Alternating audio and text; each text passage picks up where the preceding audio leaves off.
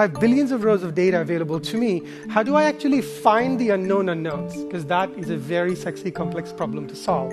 The data at the extremities tends to be very sparse, and hence it tends to be very useless in trying to figure out what to do. The real magic is in the middle. Problem, we cannot see 1.6 million rows in this case. All I can see is 10, 20, and yet the magic exists there. The magic to improve people's lives and make money exists there.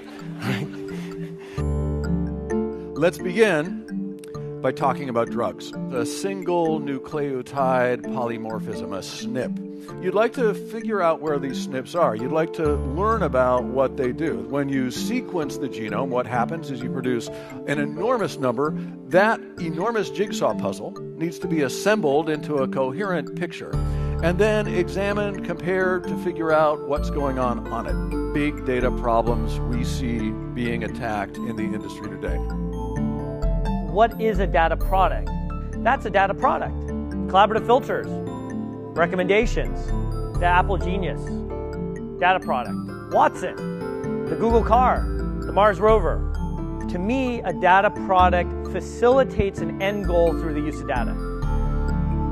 I could be thinking about this, many in the audience could be thinking about any number of these, right? But without you understanding what it is that you're going to use that vehicle for, and who's using that vehicle, and how they're using that vehicle, and what your data looks like, then you can choose whatever, and you're still going to be disappointed because you didn't fit the data to the database, to the usage pattern, to everything else that you have.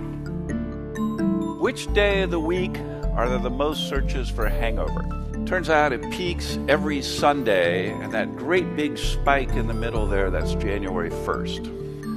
And in this next chart, what I'm doing is looking at hangover and vodka.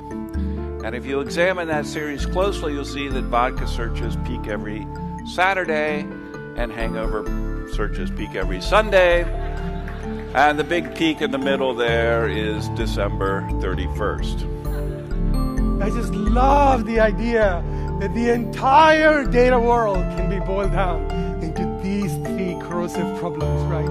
Thank God for creating Donald Rumsfeld for giving me this quote.